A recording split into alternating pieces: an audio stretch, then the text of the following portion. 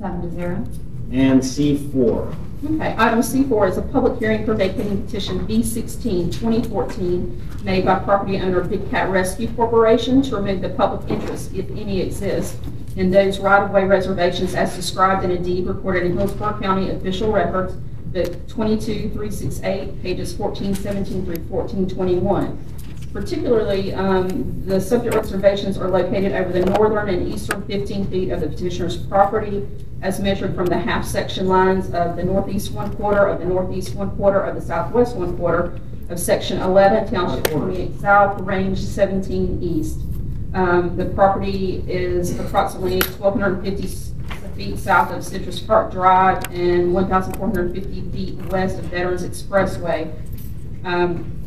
The parcel was recently acquired for development and expansion of wildlife sanctuary operations, and existing operations are located directly to the southeast of the subject property. The subject reservations are referenced in a deed between private property owners, and Hillsborough County makes no claim or opinion as to the validity of any public interest in said reservation. However, the petitioner's title company has listed the reservation as an exception to the title policy, and this request is to provide the petitioner with evidence that the public interest in said reservations, if any exist, is extinguished. Reviewing agencies have no objections to the petition, though staff has received a letter of objection from an adjacent property owner. However, that objection is in regards to an alleged prescriptive easement, which is a private property manner and not within the purview of this board. Staff respectfully recommends approval and notes counsel for the petitioner is present to answer any questions of the board. Thank you, Ms. Hall, for your thorough explanation. This is item C4. Anyone wishing to speak to item C4, please come forward. Welcome. Good morning. I'm Pamela Jo Hatley, 14519 North 18th Street, Tampa, Florida. I represent the parcel owner, which is Big Cat Rescue Incorporated. As was explained to you, this right-of-way reservation just appears on deeds to this parcel, historically appears on deeds, and that creates a cloud on the title. There's no right-of-way at all that appears on any county map. There's never been a road built on this parcel. There's no history of the county ever maintaining a right-of-way on this parcel. And there's no history of the public ever using any reserved right-of-way on this parcel. This property is not platted. It's not part of a recorded plat. So there's no dedication of any right-of-way on a recorded plat. There's no record of any dedication or any acceptance of any dedication by the county. It's just been historically repeated on legal descriptions in deeds among private parties. So why are we here in this process? It's the only way that this property owner can get this cloud removed from his title. So the property owner is here requesting you to approve a vacating of a right-of-way that doesn't exist to clear a cloud in his title. The objections that have been brought by adjacent property owners, as was explained to you also, have to do with the assertion of a private right. They're asserting that they have a right based on a prescriptive easement, based on use that they assert they've been doing for many years, moving cattle from one place to another across this property. Please note that if that is the case, if they have established any prescriptive right, that is a private right, it is not a public right, and any action you take today will not affect that private right. If they have a private right, if they do, it will not be affected by the county's having vacated this right-of-way reservation. One of the opponents, in fact, Mr. Alex Gonzalez, has written a letter to the county acknowledging that fact. He said in his letter, "Let it be understood that the vacating of the right-of-way in this petition is independent from the existence of the prescriptive easement," which he asserts, and stands on its own merits. And he's right. This action today, if the county takes action to vacate the right-of-way, does not affect any private right that he may or may not have. The other opponent, Dr. Shaffey, also asserts a prescriptive easement right, again, which is a private right, not a public right. So the question of whether either of these landowners or these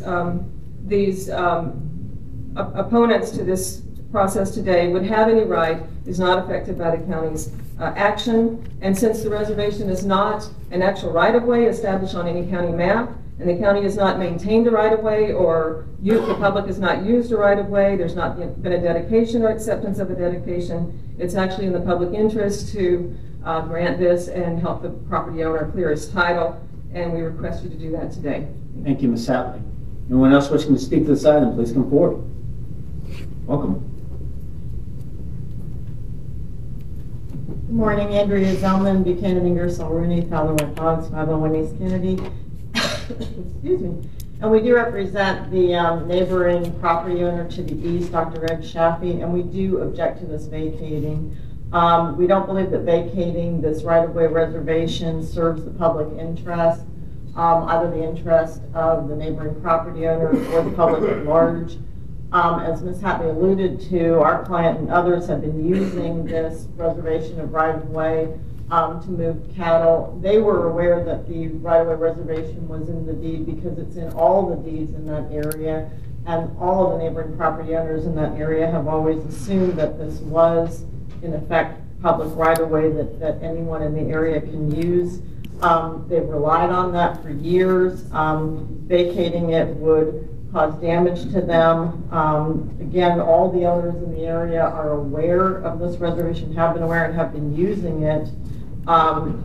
In fact, the applicant for this vacating has filed a declaratory judgment action telling the court that they have doubt as to the legal rights to this right-of-way. So what I would urge this board is, while these various legal arguments are being played out in the court, to refrain from getting into that process by vacating the right-of-way.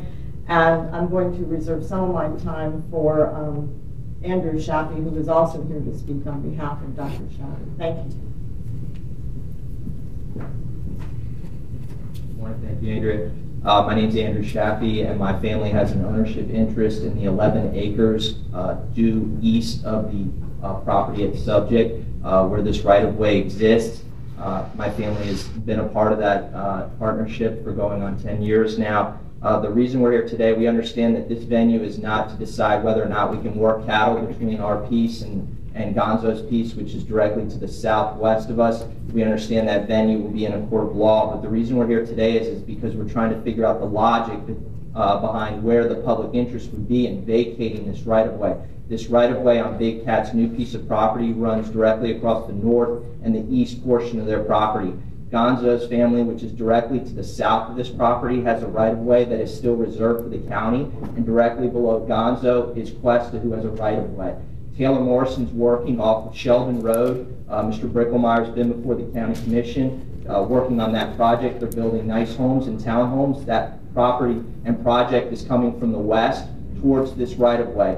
Chris Day is working from the east. He built a beautiful business center. He's now working on the hotel. This is directly east of Easy Street, working towards this right-of-way. So where the logic would be behind vacating the county's right to this property, this 15-foot, that would allow the county to use this right-of-way when development is coming there, not 10 years, not 20 years, but maybe 10 to 12 months from now, does not serve the public interest. The main argument that I gathered from Howard and Carroll's counsel is that by clearing this title for Howard and Carroll would somehow be in the public's best interest. I'm not quite understanding that. I think by reserving this 15 feet right-of-way for the county, when you've got development breathing down the throat of this, would be in the public's best interest. Thank you. Thank you, sir. Does anyone else wish to speak to this item? Please come forward.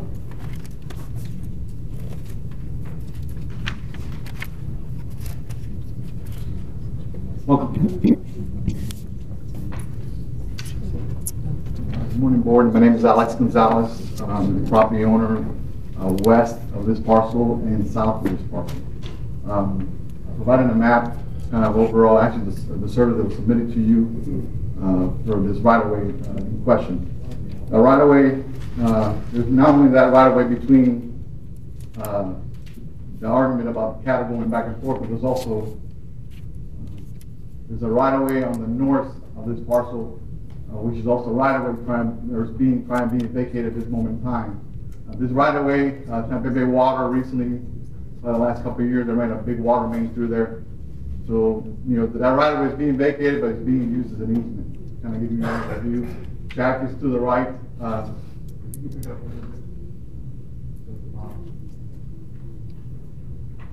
my parcel actually wraps around this parcel. South of my parcel, the Sequesta has the same continuous right-of-way through his property. The property to the south of that, if you look at my, my records, actually I have a public right-of-way too that I have not requested to be vacated at this moment in time. But I'm here, like I said, join my neighbor Chaffee on his concern. This area, if you see, also noted by their surveyor, there's gates. It's also barbed wire fencing. There's also a gate on the north end of this right-of-way that is used to access cattle, tractors, maintaining Chaffee's property through the years. It didn't happen yesterday. It's been used for many years. Big Cat, a few years ago, I think 5 years ago, they actually went and built a new fence, 8-foot fence around the property. I was asked to move my cattle back to my property to accommodate them. That way the cattle doesn't get out. So they were aware of this easement. They were also aware of the property right-of-way. This area has been real complex as far as is 160 acres that it was left after the mall was developed. I've been living there since I was 14 years old. It's been 22 years since the mall was developed, and for some reason this 160 acre in this area, it's been kind of complex in a way that development has not come through there. And I'm seeing that presently taking this right-of-way away is just going to create a little more hostile environment. Property owners doing their thing. Everybody wants to, they're greedy. Everybody wants to get rich off their property and stuff like that. I think, giving up the right-of-way is going to impede or hinder on your nearby neighbors. Not only us, or me, myself, and Chaffee, but all other neighbors. Right now, the major water and sewer to this area is actually on Sheldon Road. Recently, there was a development built next to McDonald's, south of McDonald's, which is a business center that you all approved, also a hotel that was approved. That water and sewer is not adequate right now to accommodate future development, not even on the Big Cat Rescue property. Sewer will be coming from the west, like Mr. Chaffee mentioned. The sewer will be coming from the west. I think it's prudent to keep this right-of-way as used for any kind of utility easement.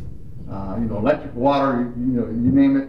The right-of-way was also to be used as a north and south corridor roadway for the future. Shooting this thing down right now will be like hindrance in the future for this whole parcel. So it's just going to add to the problem. The right-of-way is vital to this area as it gets developed. I think it's the county's best interest to vote against vacating this right-of-way. And I want to thank you today. Thank you for your time, sir. Appreciate that. Does anyone else who has not spoken wish to come forward?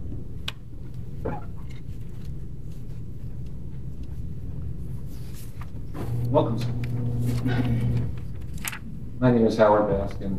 I live at 7106 Riverwood Boulevard, Tampa, Florida. I'm the advisory board chairman for Big Cat Rescue. I'm sorry this matter has taken so much of your time. It shouldn't. It should go through like the other vacating of archaic language. This language was put in deeds 100 years ago when it was open land, so that the county, if we ever wanted to build a road grid, could do it. It serves no purpose. Now, as our attorneys indicated, nothing you do today affects any of the things our neighbors said. They just are here to create confusion, to try to muddy the water. So I need to explain to you what I believe is really going on. They are unhappy with me because I am willing to participate in what I believe is just a scheme to cheat the county on real estate taxes. May I use the overhead?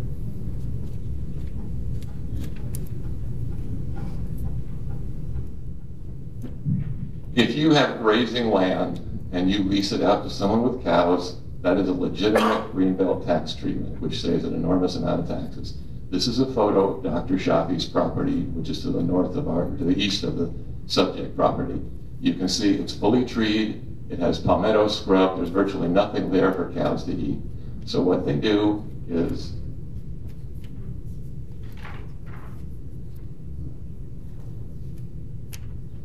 occasionally, and particularly when the property appraiser's tax inspector comes, what they do is Dr. Chaffee has Mr. Gonzalez move a couple of cows across what is now our property, it used to not be our property, and put it over on this land.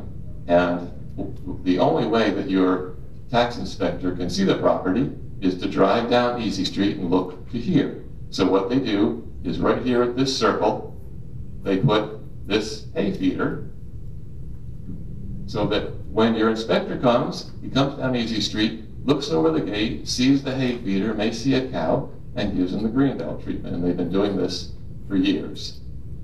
Now, Mr. Gonzalez also claims the greenbelt tax exemption.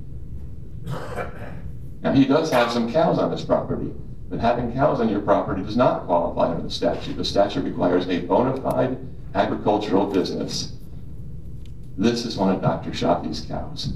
Aside from being animal abuse, I find it hard to believe that cows that look like this qualify for a greenbelt bona fide agricultural use. So the only reason they're here today is to create obfuscation. The only issue before you is whether the county would ever want to build a 15-foot wide road in the middle of a field in an area that soon developers will develop, and they will put in any roads that are needed.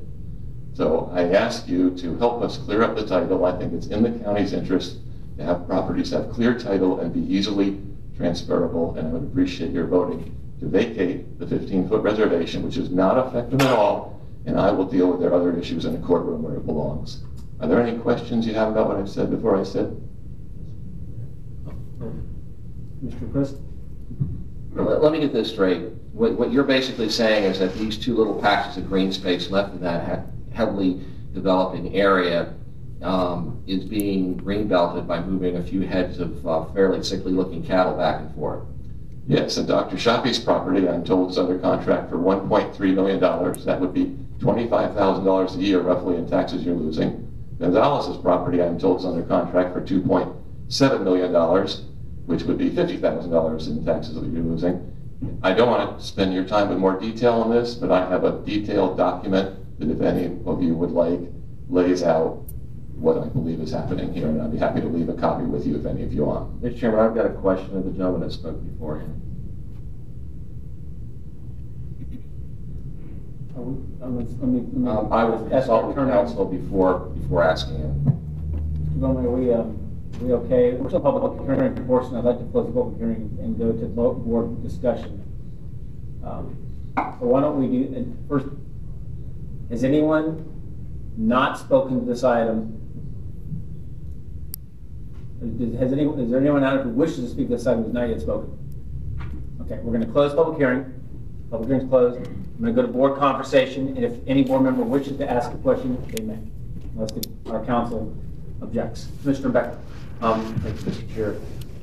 And I'll need our council's attention here, because I'll have some questions of you as well. Ms. Zellman, if you want to come forward and Dr. Shafi, I had a couple of questions. You had mentioned that you thought that by us vacating the right-of-ways that there would be damages to your client, or that they would lose some of their ability or their property rights. Help me understand what you think would be lost by the vacation of these right-of-ways, of this right-of-way. Again, for years, and I'm sorry, Andrea Zellman, they've been historically using this property to move the cattle back and forth, and they would no longer have the ability to do that. Yes. And this is Dr. Shafi's son. Yeah, Dr. Oh, I'm sorry. Is ill. Could you speak at the microphone, please, sir? And Commissioner Beckner, what is going on here is not the fact that we are cheating Greenbelt. Mr. Mendizi from the Greenbelt Department was out there last week, and as a matter, we're going to be going on a hearing on the Greenbelt issue, and there's photographs taken from the west side of the property showing the cows that are in my father's piece of property. This is not a scam on the county. Let me stop you right here, because I don't know, is the Greenbelt relevant to our conversation here today, the vacation of the right-of-way? Because it sounded to me it's a totally separate issue that needs to be handled between you two and the property appraiser's office. Entirely separate. So let's just focus on the right-of-way. As it relates to the right-of-way here, what is it that you think you would lose by us vacating the right-of-way? I think the county as a whole would lose in the fact that if the development, not if, when the development from Taylor Morrison and Chris Day come to a head and meet in this location, if the county needs to access this property, what is the logic behind vacating a right-of-way that is a continuum off of Tico's easement, which is directly to the north, off of Smoky Bones, off of Citrus Park Mall. Why are we vacating a right-of-way? I'm not necessarily saying that it has a direct impact on my father's piece of property. I don't think that's what these hearings are about. These hearings are about what is the public's best interest in this vacating of a right-of-way, and I feel that by us stepping in and vacating a right-of-way that is going to be in the need here of the county within the next year to 2 years, I'm not finding the logic in that, so I just wanted to bring that to the county. Okay, thank you. Going to staff, you had mentioned that you don't believe the staff that the county has an interest. So I'm assuming with those statements, if I heard them correctly, that we have looked through our plans and we have absolutely no plans or no interest in that, in the parcel in question.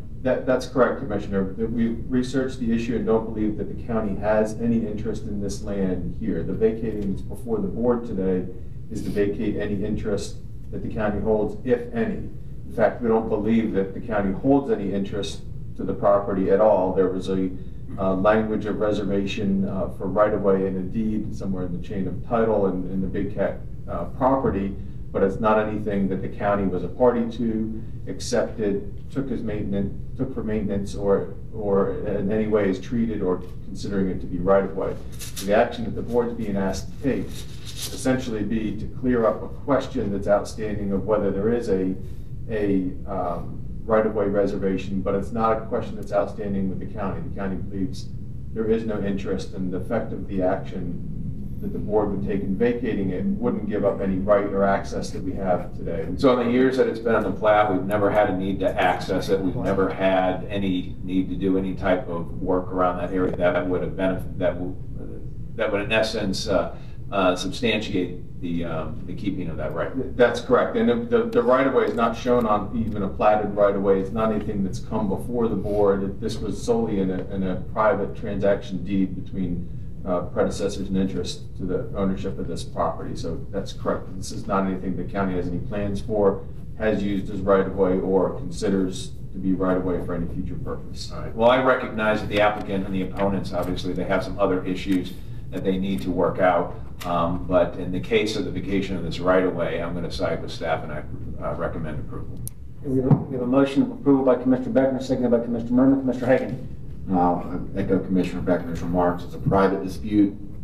As staff just said, not giving up any right or access by doing this. We have no plans to use it as a road. Wholeheartedly support them. Thank you, Commissioner Hagan. Commissioner Christie, you wish to speak?